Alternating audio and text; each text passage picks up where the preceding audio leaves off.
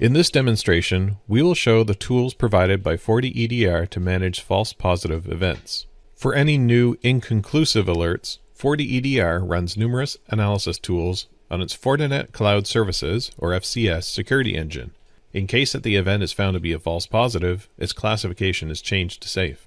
And the appropriate exception is automatically set to make sure that this false positive will not trigger again. Then the alert is archived, again automatically. You can see a digest of FortiEDR Cloud Services analysis in the handling comment for this event, or explore the full investigative steps as well, as we'll see in our next example.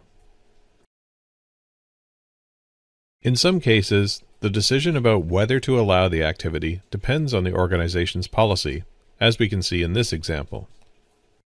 What we see here is a potentially unwanted program, TeamViewer, that triggered an alert. In the automated analysis section, powered by our XDR engine, we get further visibility and context to the event. Here we can see that this file was executed manually by John.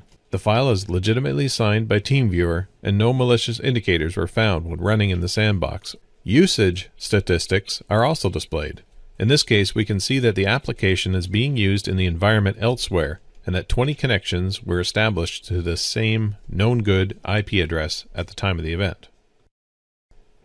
After reviewing this informative detail, let's say that the user decides to allow TeamViewer.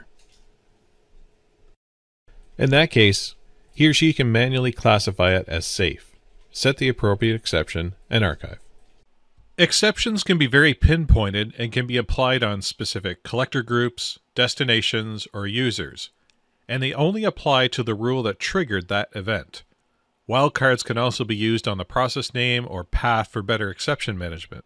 And even finer granularity is available by selecting the specific parent process that is exclusively allowed to run the application. Exceptions on scripting tools have additional options, such as selecting the specific scripts that would be allowed to execute by, for example, PowerShell or Python.